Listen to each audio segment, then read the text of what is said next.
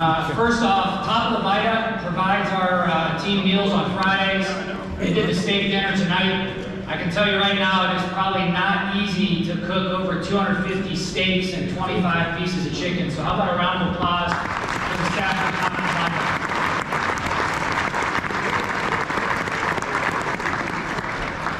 A couple other thank yous. You know, sometimes these people really go unnoticed in their job quite frequently. You know, obviously some of our school administrators, they made it tonight.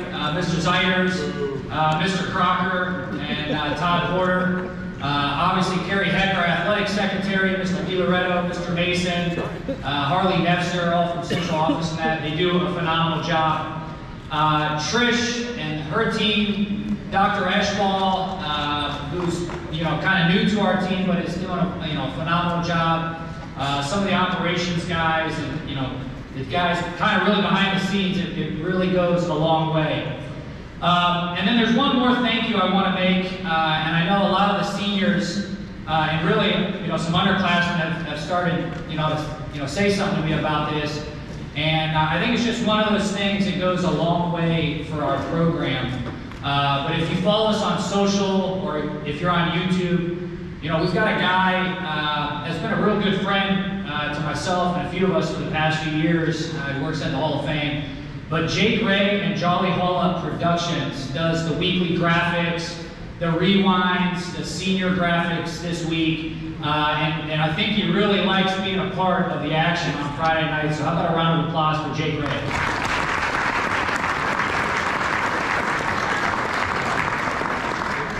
All right, we'll go ahead and introduce our speaker tonight. When we started thinking about speakers, really a couple months ago, we put together a list, and this was a guy that really came to mind right away, and really he understands Stark County football at a very high level. And then when we talked on the phone, he understands probably rivalries to the highest level. He played in probably the biggest rivalry game there is. So TJ Downing is a Glen Oak High School alumni, where he played for Ohio High School Hall of Famer Jack Rose. In high school, he was a first-team All-Ohioan and played in the North-South Ohio All-Star game, as well as in the legendary Big 33 game, which was a long-time high school All-Star game between Ohio and Pennsylvania and Hershey, PA. I'd love to see the game brought back. You don't want to see that game. TJ, though, was recruited out of high school by the sweater vest Jim Tressel and played for Ohio State University from 2002 to 2006. TJ was a member of the 2002 National Championship team, the 04 Alamo Bowl team, which beat Oklahoma State, the 05 Big Ten Conference Co-Champ team, which went on to defeat Notre Dame in the Fiesta Bowl, and then the following year he helped lead the Ohio State Buckeyes to a 2006 outright Big Ten Championship, following an undefeated regular season where they were ranked #1 in America the entire regular season. The Buckeyes that year played against 3 #2 teams going 2-1. They went on to play Florida in the 2006 BCS National Championship team. In 2006, TJ was a consensus first-team All-Big Ten offensive lineman, Associated Press second-team All-American, and Rivals.com All-American. In 2006, he helped create a strong pocket for the Heisman Trophy winner, quarterback Troy Smith. TJ, again, knows a few things about the rivalry. He went 3-0 as a starter for the Ohio State Buckeyes at guard against the team up north and defeated Michigan in the game of the century, where it was the only time in the history of the rivalry, which I still can't fathom that because of how important that rivalry is, where both teams were ranked #1 and 2 in the nation respectively when they met on November 19th, 2006. And I gotta add this, you didn't have this in your bio, but HBO has a great documentary on the Ohio State-Michigan rivalry. It's about an hour long, about 55 minutes long, and it covers from fielding Yost all the way to that game, and that was the year it came out. And if you watch it, right at the end when they highlight the 06 game, there's a great cameo of TJ and his mom at the end on the field after they won. And I can tell there's a lot of passion for that game and that. The only other thing I'll mention, his dad was a Michigan man. So I'm sure there was some interesting conversations in that household. But without any further ado, it's a great honor to welcome Mr. TJ Downing.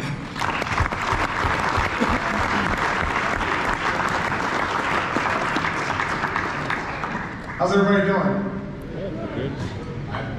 For rivalry week, that didn't sound too good, did it? How's everybody doing? One more time, please. How's everybody doing?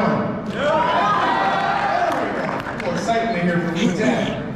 Hey, I know that this is the father-son steak fry, but you mentioned Zach, and thank you again for the introduction. The moms out there. My mom, she used to get so mad at me. She'd say, every time Todd Porter comes over to talk to you, he just wants to talk about you and your dad. I don't think anybody knows that you have a mother. And I said, you know, Mom, I said, you're going to get your moment. You're 15 minutes in the sun here shortly. I said, when the game of the century ended and the cameras came up and, you know, she's hugging me and she's in part of the documentary, I said, Mom, finally get you on camera, finally have the spotlight on you, and all you're doing is just crying, I can't believe you won! So hey, shout out to all you moms out there. Let's give a round of applause to moms out there. I can tell you without a shadow of a doubt that I was fortunate enough with my dad to be able to learn a lot about the game of football, more than most offensive linemen or more than most football players out there. Having a dad who was a Super Bowl champion, snapped the ball to Joe Montana, you know, was an All-American for Bo Schembechler up in Michigan. But without my mom in my corner growing up, I mean, she was the one that took care of me. She was the one, after I tried to tackle this guy inside of Fife Stadium after he kicked our butts 28-3 in 2002, and as I'm attempting to tackle him, I broke my finger.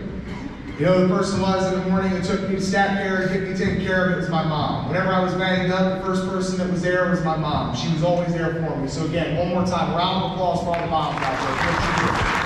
Can't get it done without you. Todd Porter did tell me one time, he said, this is my Stark County High School Football Hall of Fame induction speech back in 2014. He emceed it and he said, after I got done speaking, that's why we don't do offensive lineman microphones. So I get a little long-winded sometimes, but I'll try and give you guys a couple nice little stories here. Maybe some that relate to you, some if you guys can take this away. Rivalry week, Hoover on Friday night. I hope it works for you. First of all, I just want to say again, thank you to the Jackson football team, Coach Rohr. How about the Horsemen? How about all those guys do? Dan Michael, the Horsemen, the Jackson Horsemen. These guys get you ready. The sideliners, they take care of you guys. How about a round of applause for them?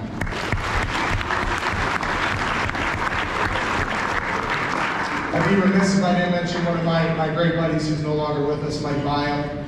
I know Phil Byam just recently passed, but those guys were a big part of this organization and they loved this program with all of their heart. So we'll always think about those guys in the back of my heart. You know, my sister Lauren, she goes to school here. A lot of you guys are in class with my sister Lauren Downing. It's special for me to be able to come back and talk to guys that are inside of the Federal League, guys that I competed against, school that I competed against. It holds a special place in my heart.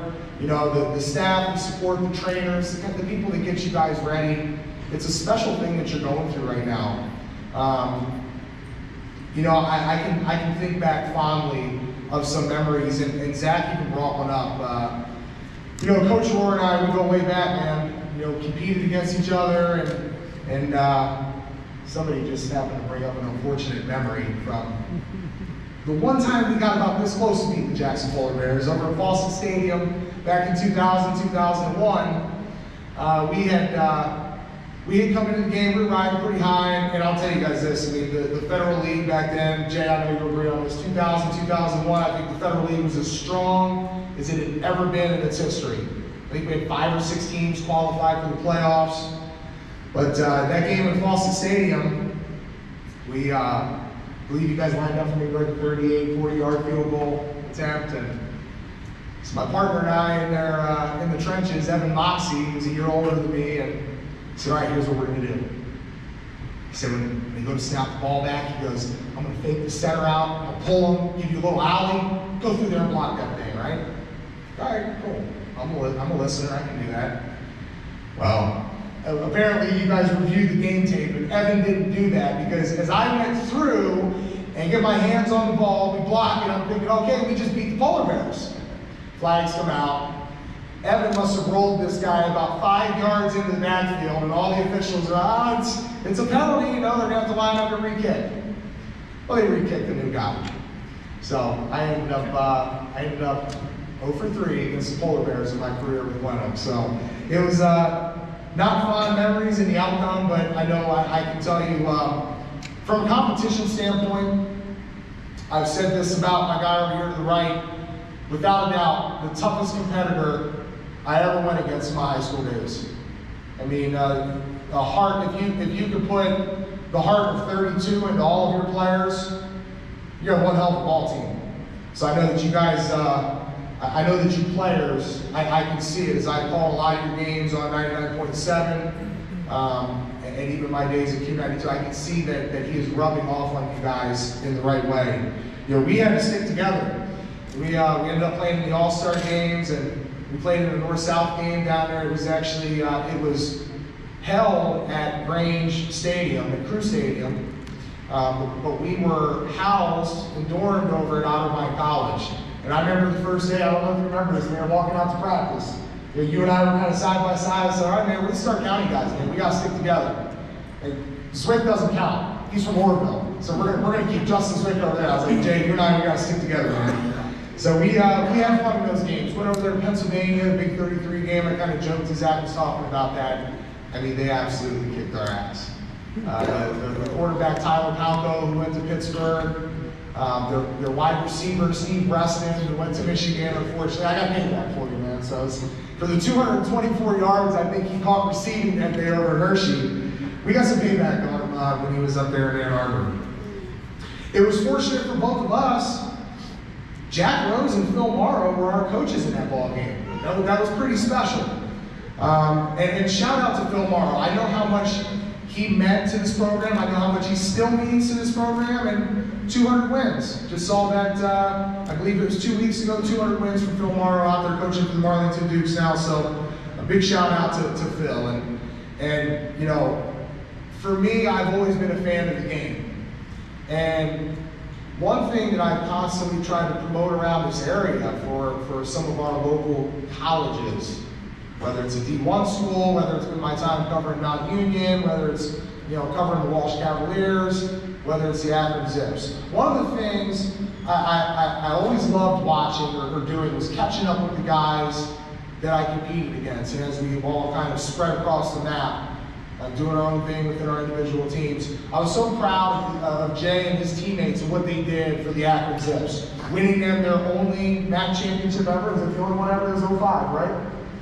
You know, some guys that I competed against, like Andy Allman and Mike Donaldson and Jay and Reggie Porter. To see those guys putting their Northeast Ohio footprint on that school. If any of those coaches are out there listening now, I will put Stark County and Northeast Ohio football up against anybody in the country. I know they think they have a lot going on down in California, down in Texas, down in Florida, Pennsylvania, things that they've got going on. But what we have right here in our backyard is as strong of football that you will find anywhere in the country. So be proud of it. Be proud of what you guys are doing. And these coaches, I hope they start to understand that they need to keep you guys on their rosters. They need to start looking at you guys out here and recruiting you guys to come and play for them, because now that becomes your home team. When I mentioned about how strong the Federal League was back when I played in it, I mean, Jackson qualified, Lake qualified, we did at Gleno, Perry, Hoover, and Zach even threw out the stats there. I kind of got lucky because I'm going to be calling you guys on Friday night. We'll be out there on the iHeartRadio app, 99.7, broadcasting you guys live. I've had a chance to cover a couple of your games so far this year. But, to see, that you guys, this is a 92nd meeting, that there's only 3 years that this game hasn't been played. 2 of those times was inside the playoffs, and that was when Jay was playing. That was our junior year. It was so strong. It's something that you guys need to be proud of. The Federal League is strong. You guys need to make it stronger. We'll talk about that a little bit more as we get ready to talk about playoffs, because that's where you guys really will make your impact when it comes to the league and start counting.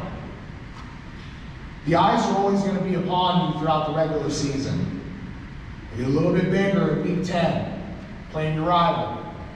But when you get into the playoffs, that's where you make your mark.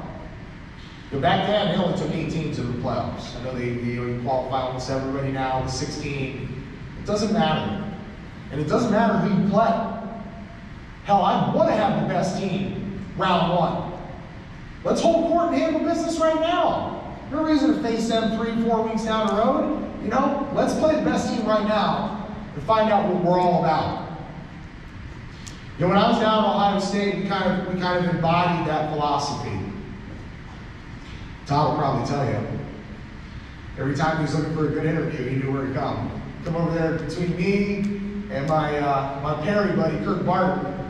I think he stopped getting interviews from quarterbacks after day 1. He said, I'm going to go between the right guard and the right tackle because these guys have no filter with what comes out of their mouths. But we were a proud group. You know, and I'll talk about some of you offensive linemen out there, but as guys that play maybe not the most glamorous position, we've got to be proud. We're the biggest group on the field. We've got to be leaders. And that was one thing that we kind of, that was our rallying cry, our offensive line. We wanted to be the leaders of the team. But we were fortunate enough, and talking to Coach B over here earlier, man, so cool that you know, he was under the same guys that I was. He had Coach Tress and Coach Jim Bowman, and we were telling some stories about those guys and how they impacted you.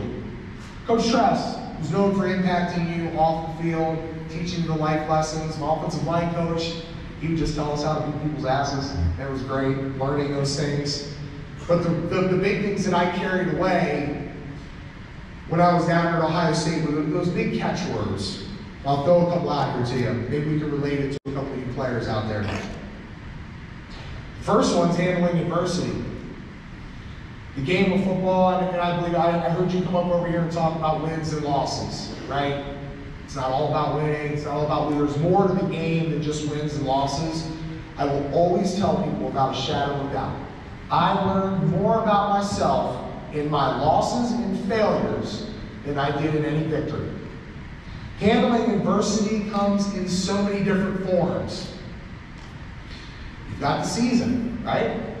You guys have had a roller coaster of a season, right? I was there for the Green game. It was a tough way to lose. I'd rather get beat. Unfortunately, Zach brought up that Florida game my senior year. We get all the way to the national championship and we lost 41-14. I would rather lose 41-14 any day of the week than by 1 or 2 points. And I remember that feeling of losing to the Texas Longhorns in week 2 of 2005 in the Horseshoe. Had them beat. We had them beat. And we knew that the winner of that game was going to go on to play for the national championship. We lost, they won, they beat USC in the Rose Bowl, and they were national champions. That was a tough pill to swallow. I still think about that stuff all the time. I'm up here talking to you about it now, so it's still fresh in my mind. But when you look at losing games like that, when you guys lost the Green game, come back and you get a win. Have another tough one, get back on the winning track. That's what it's all about. Handling adversity. It'll face you during your season. It'll face you as a team. Losing a key player.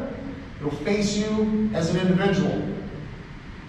Well, shout out to Ben Lazafo. Everybody who's, I know he's been a leader of this group. I know he's faced adversity, right? Stand up, man. Where you at? Here you go, man. Handle adversity, man. You're doing it right now.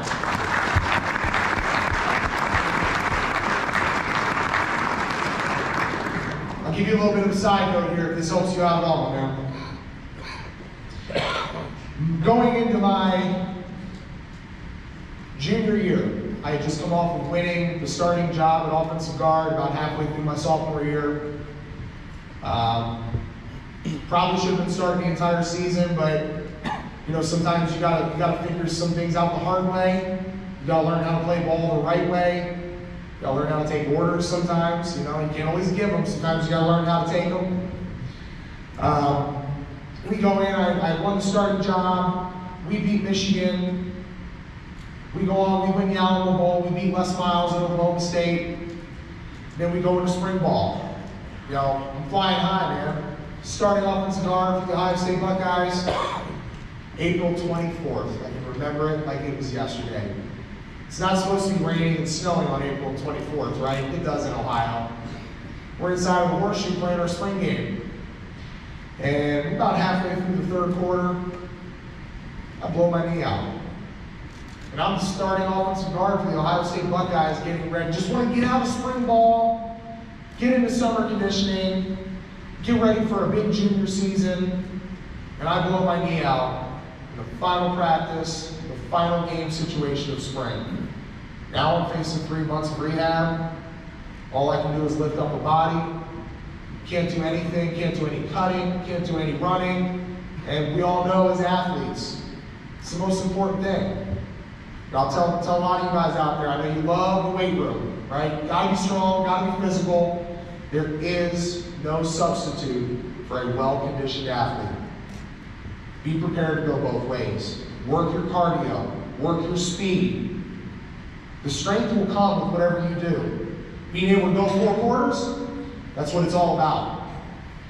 And when I knew that I wasn't going to be able to train in those fields, it set me back. But up top here, Jack Rose used to tell us that you got that, what he called the little green man in the back of your head. He talks to you a lot. And you have to learn how to silence him. I think I probably started conditioning and running full speed about 2 weeks before training camp, which is not nearly enough when you're competing at the Division I level in college football. They told me not to run the full conditioning test, which was, we did gassers, which was across the field and back, and do 20 of them for time. They said, TJ, just do 10, shut it down. You've only been cutting for a week. I said, no, my expectations are to be the best. I did all 20, made my times. But the first thing that went through my mind, man, when I got out there for that first contact, is this thing just going to go again? Is it just going to? Is your knee just going to give out? You know, maybe you haven't done everything you could. Maybe it's pushing it a little bit too quick. You go out there and you block that noise out of your head. You play 100 miles an hour, and you get after it, and you don't think about anything else other than your job and playing a game of football. Injuries happen in this game. Just this past summer, I was able to go up to Huron and play in a golf outing for a guy, same situation, I can sit here and say that it was bad for me in a spring game to blow my knee out. I played with a guy by the name of Tyson Gentry who went to Sandusky Perkins High School. And we were doing our final scrimmage in spring ball in 2005. Tyson got in there at the end of the scrimmage. He was playing wide receiver. He was a punter for us. He's getting a couple reps. First time he's out there, he went across the middle of the field, and he hasn't walked since. He's been in a wheelchair since that day. And those are the things, when we strap up a helmet, we go out there on the field, when you're out between those white lines, man, it is real. You guys all know that. I used to tell my teammates all the time, Coach Tressel used to get mad. He said, you know, we win with class around here. Well, I said, Coach, it's real in the field. I said, when that guy was trying to choke my running back out up in Champaign, Illinois, I said, class went out the window, and I'm on attack mode now. You've got to be able to control all the noise, not just necessarily around you, but inside your own heads. This game, I told you, you throw the strength stuff out. Everybody's strong. This game is 10% physical, 90% mental. It's all between your ears. Handling adversity was one of those big words that always kind of stuck with me. We know it's going to face us eventually. It's not going to just face you in football. It's going to face you in the classroom. Parents, we pay bills now, right? You know, handling adversity is going to hit you in the mouth one day or another, you know. It's just part of life. And this game teaches us so much about life and being able to handle things the right way, use it to your advantage. One of the other big words, leadership. Leadership is huge. You've got to have leaders on your football team. I've been fortunate enough to become great friends with Tim Arnold and Colton Arnold, and want to give a special shout out. One of the things we do at Stark Media, we can't do it without great community partners. I'm going to give a shout out to my guy Chris McCready's, man. He got behind us from day one with finallyhereohio.com and everything that he does. Salute to you, my man. Thank you for always believing in us and getting behind us. But you've got to have leaders. Somebody's got to step to the forefront as a leader of this group. Accountability. Trust. These coaches aren't going to put you out there if they can't trust you. You've got to be able to show your coaches that you can handle any situation. I used to think, I was being punished, not being put out there as a sophomore now at Ohio State, but Coach Trussell couldn't fully trust me at that point. He needed to be able to trust that when I got out there and lined up at offensive guard, and a linebacker walked up into the A-gap, and we've got to make a play check, and we've got to do something all within the 25-second play clock. Cadence, checks, audibles, a guy that's probably 6'3", 240 pounds, faster than you, more athletic than you, and you're going to be able to get the job done. When you've got the Heisman Trophy winner right behind you, you've got to be able to protect that guy. Your coach has got to be able to trust that you can get that done. I loved seeing, I was out there for you guys' game against McKinley. And I love the way that Jay works with his linebackers and his defense. And where's Warren at? Warren, stand up. There you are. I see Coach Moore, he grabbed you. And Coach Moore's got a way of getting his message across, right? What does he say? Understood? All right? I heard him saying that to you, man. Coach has got to be able to trust you guys that you've understood the message, that you're going to get it done. And let me tell you the one final word that wraps that up. And this is what I prided my entire career on. Attitude. If you do not have the right attitude, it's not the game for you. You have to have an attitude that you're going to go out there and physically dominate the player across from you. You've got 11 different battles going on, 11 different individual battles that you've got to impose your will upon the guy across from you. I was fortunate after my senior year. I was there with the Arizona Cardinals long enough to maybe get the shorts and the polo shirt, take the picture, and get a check, and that was the end of my NFL career. But I had time there to spend with Russ Grimm, who was part of the legendary Redskins Hogs. He's in the Hall of Fame right down the street here. He's a gold jacket. And I'll never forget him saying, there's nothing more satisfying than taking a person from point A to point B against their will. Offensive, defensive linemen, you gotta love that. That's gotta get you excited in the morning. When you get out of bed and you think about the opportunity that lays ahead of you on Friday night. I got a chance to see the Hoover Vikings last week. We called their game against Green. You gotta be excited to be able to line up against these guys. Not just because it's your rival. It's just, this game does not last forever. I never thought that my last snap was going to be in a training camp with the Arizona Cardinals. I thought, hey, my dad did it for 6-7 years. I'm going to do the same thing. Never thought that it would be my last snap. And I look back on it and you miss it. Understand that these snaps that you're about to get Friday night, they're limited. They're fading. If you do not take advantage, full advantage of every one of those snaps, leaving nothing in the tank, everything's got to come out. Firing all pistons, imposing your will against your opponent. I mean, if that doesn't get you excited, that opportunity to do that, if it doesn't get you excited, seniors, this is your last trip. Where's the seniors at here? Stand up, seniors.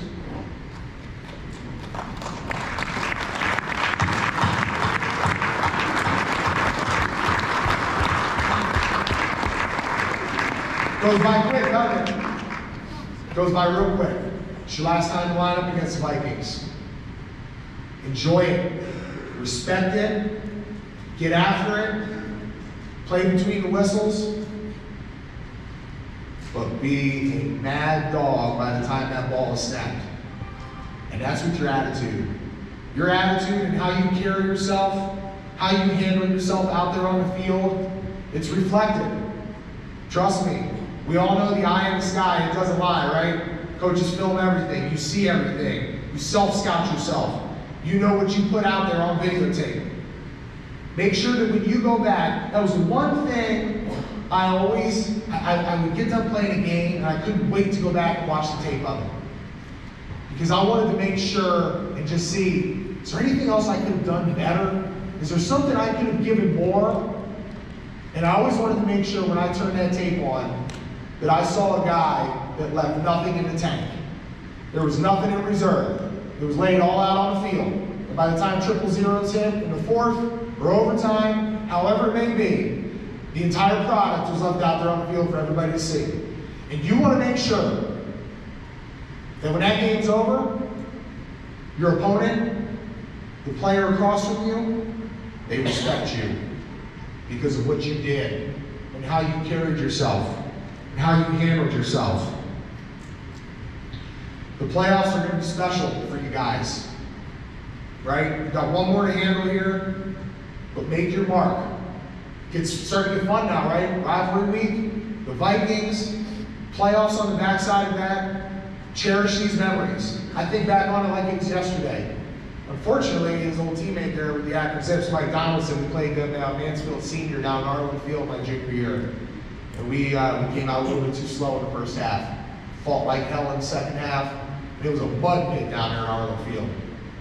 We didn't come away with a victory in that game. One of his old buddies, one of his old comrades there with the Zips, Mike Donaldson, was all of about 6'8", 350 pounds.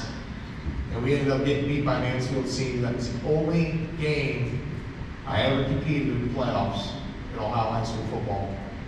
And I wish every day that we would have been able to win that game and advance to the next round. It was the first time the Glen Bolton Eagles had been to the playoffs in 15 years. That was special, but it was short-lived. Take that message to heart.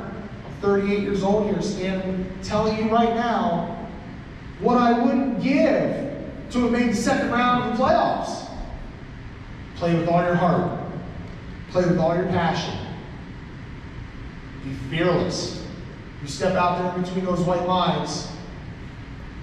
Mom, Dad, they're not going to protect you. Coach is going to put you in the best possible position he can. He's not going to protect you. It's up to you. How you going to handle yourself. Right? Dominate, holding on to that ball a little bit harder. Handing it to the official. Leaving no doubt. Right? Where's my guys at? Justin Pierce. Italian. Cole. Bowser. Connor. Where's my 5'9" now, man? Stand up.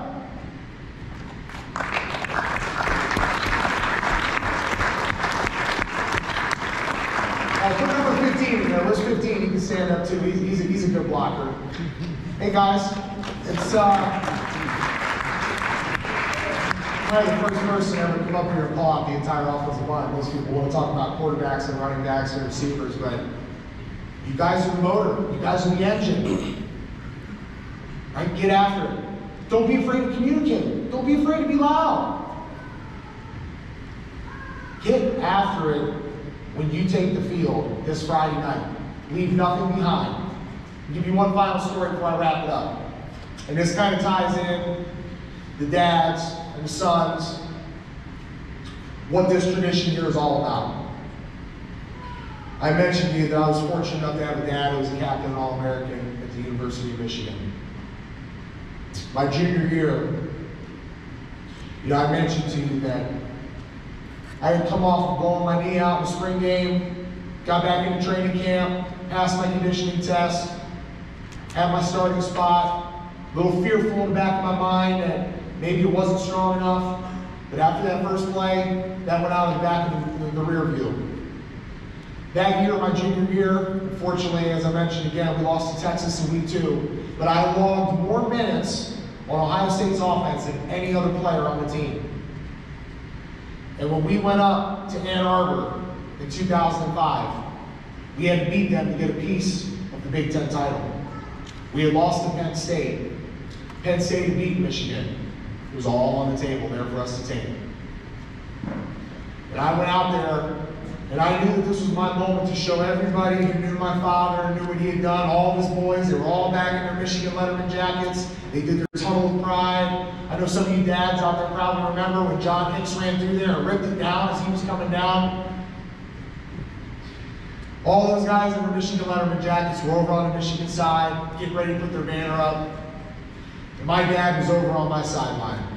He had his Michigan jacket on, but he had my Ohio State jersey on underneath it. And I'll never forget, we come out there for the national anthem. Now, I had a hell of a job at him. I got Lamar Woodley, who's maybe one of the best defensive ends to ever play the game. I got Gabe Watson, who's a first-team All-American at defensive tackle. I got David Harris at linebacker, who started 10 years for the New York Jets. And I'm thinking, all right, it's out there for me for the taking. I'll never forget waking up that morning in Ypsilanti, Michigan, at our hotel. The first guy I saw when I got off the elevator was Luke Fickle. Him and I locked eyes, and I knew at that moment I was going to play the greatest game that I ever lined up and played. Now, a little foreshadowing, I ended up getting player of the game, offensive lineman of the game. I did play my best game ever. We won the game on a final 2-minute drive. Most of you remember that saw that game. Troy Smith drove us 88 yards down the field behind the offensive line. Make sure you mention that. Completed the pass to Congressman Gonzalez and got us inside the 5-yard line, and we finished it off with none other than a power play, pulling left, and Antonio Pittman found his way to the end zone for us to win the game 25-21. But the most special moment to me that day was when we came out there for the national anthem. My dad's standing over there, and all of his boys are standing over there. And he was next to his son, and I'll never forget, singing the national anthem. Here comes the stealth bomber flying over the big house. And I looked down at my dad. And there was only one time in my life before that night that I'd seen him cry, and it's when he had to put down his golden retriever. But his eyes are just sobbing, he's crying. I'm thinking, Dad, you need to get your shit together. You don't have to go out there and block Lamar Woodley, Gabe Watson, and Dave Harris. So to have my dad there with me in that moment, it was so special. You guys out here right now, with your dads here with you, with your moms here with you, it's a special moment. Don't ever forget this night. Don't ever forget the work that you put in to get to this point, and let it all hang out on Friday night. I'll be pulling for you guys. Go get them.